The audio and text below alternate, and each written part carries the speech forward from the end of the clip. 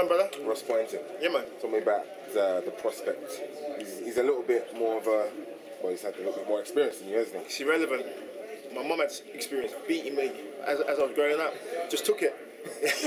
Took it in my stride, man. What's he good at? What's he not good at? Cardio, whack. Cutting weight, whack. You have to got that under control. You have to go on and go for a sauna today. You know, you got to be professional within your abilities in cutting weight and making sure that you're prepared to fight. So I feel great. But no, he's a good fighter. I like him, so I got nothing bad to say about him. What is it about him that you like? I mean, obviously you. He's a fighter. Yeah.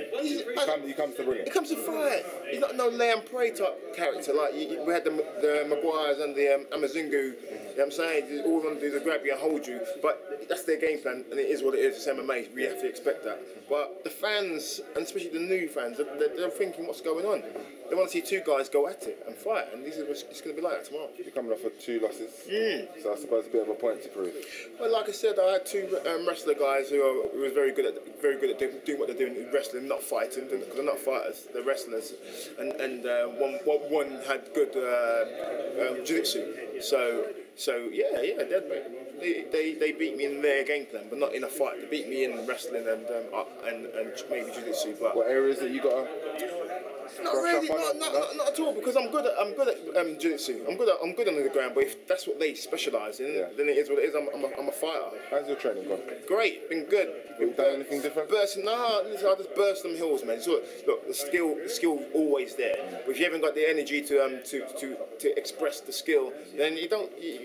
What can you do? You can't do nothing. You heard Maguire talk earlier in the press conference about writing a list of people he deems to be worthy challengers, and he's got his fight that he's after. Yeah. I'm sure that one day you're going to want to avenge that defeat that you suffered against him, if you get the opportunity. Listen, I bet you, right? Anyone who I've fought, beat me, will not beat me.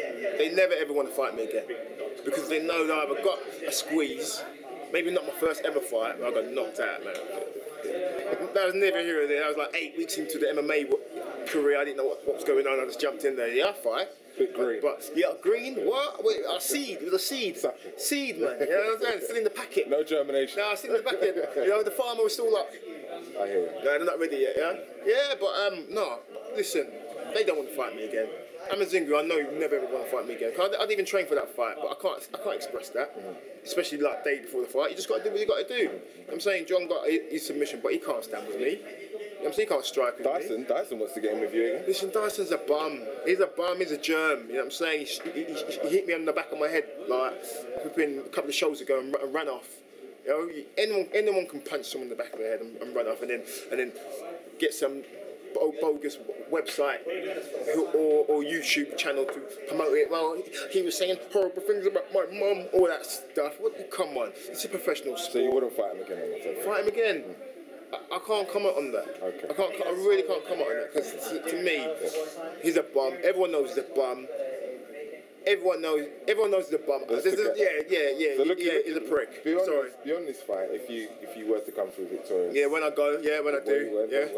Yes, sir. What's left for you? I mean, because obviously we talk about looking forward and progressing, and you fly the Bandog's flag. Yes, sir. I know there's a bigger agenda other than you in the ring. Yes, sir. What's the next? Well, the end of the year have in store for Jamaine? Should he come through victorious? Well, you know what? I'm looking to see. I want to express other venues. You know what I'm saying?